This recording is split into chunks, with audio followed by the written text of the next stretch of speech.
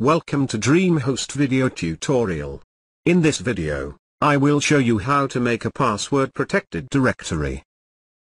To make a password protected directory, first go to Goodies, then click on htaccess web DAF. Here you will see a list of all hosted domains.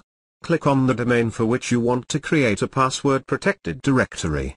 I will select dreamvideotutorial.com. Now click on Set up a new directory button. Enter a directory name for which you want to enable password protection. Select the Password Protect This dir option. Leave the Web DAF option. Give the directory name.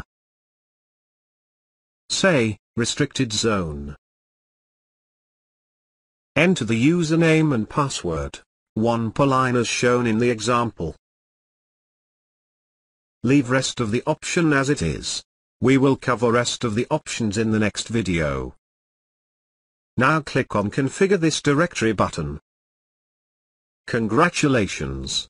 You have successfully configured the password protected directory. After 10 minutes, check the URL to confirm the setup. I hope you enjoyed the video. Thanks for watching.